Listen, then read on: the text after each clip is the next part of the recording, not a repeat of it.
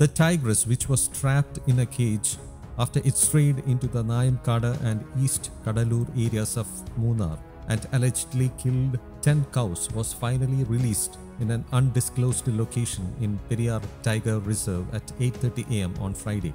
This was the climax of a 13-hour operation of the Kerala Forest Department to translocate the tiger. The release site was located around 40 kilometers in the deep interiors of the reserve, which cannot be accessed even by a jeep. The tigress was tranquilized by a team of forest veterinarians at around 7 p.m. at Munnar on Thursday. Later, a satellite-linked radio collar was tied around its neck.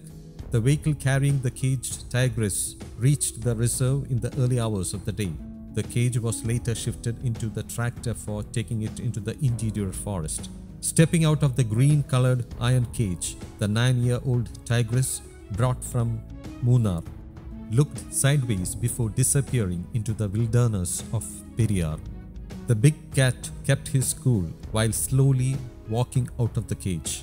The tigress remained in slumber for nearly 5 hours, only to wake up later as it got relieved of the effect of the sedative. The animal was properly fed before being translocated, said an official involved in the operation, supervised by R. Arun, Chief Conservator of Forest High Range Circle.